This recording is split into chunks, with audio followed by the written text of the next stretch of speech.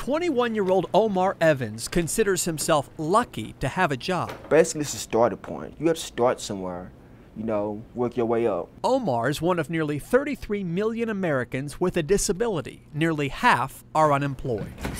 But Omar works as a patient transporter at UT Southwestern University Hospital in Dallas, thanks in part to the Marriott Foundation program called Bridges from School to Work.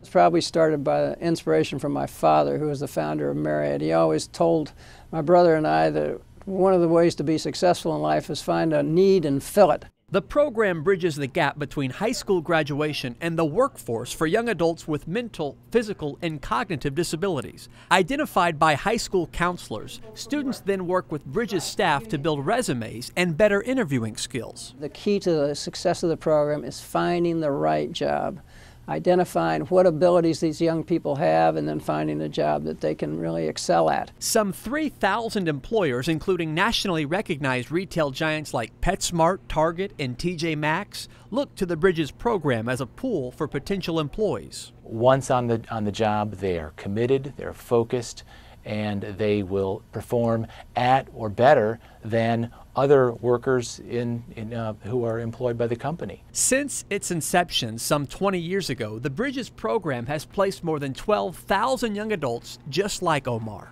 I believe you give them the proper training, you give them the proper tools, then they can succeed, just like anybody else. In Dallas, Chris Gutierrez, Fox News.